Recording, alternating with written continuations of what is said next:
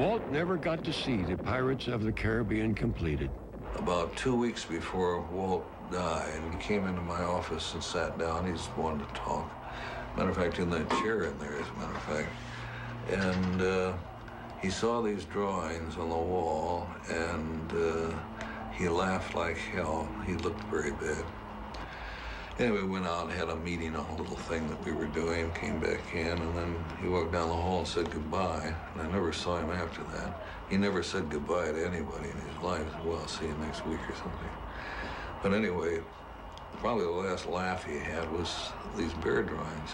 By the mid-60s, Marc was one of the mainstays at WED, where Disneyland attractions are created.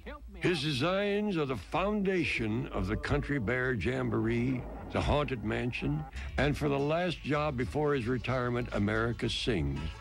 And although these projects were completed without Walt Disney, Marc always remembered the best piece of advice his boss ever gave him.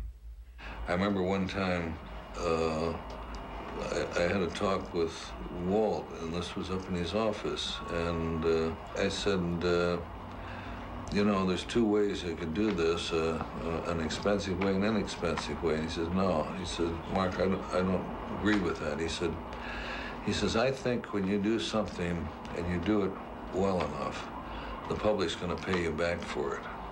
And I think when other people understand that, I think you can do anything.